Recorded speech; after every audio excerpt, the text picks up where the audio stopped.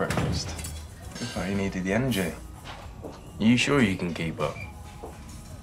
No, don't go making promises you can't keep.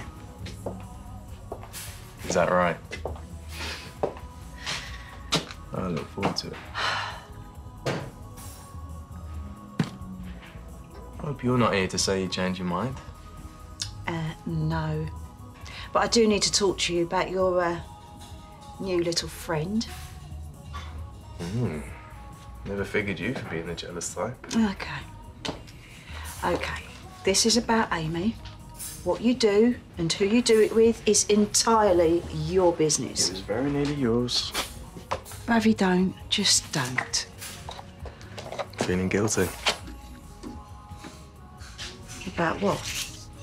Nothing happened. Didn't you want a bit of what PC Plod can't give you at home? Don't dare talk about my husband like that. Oh, so you think this is funny? Well, I'll tell you what isn't funny.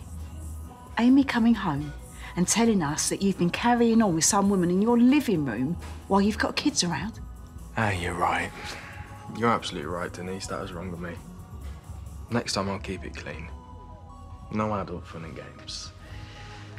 Just the way you like it. You and Jack have got nothing to worry about.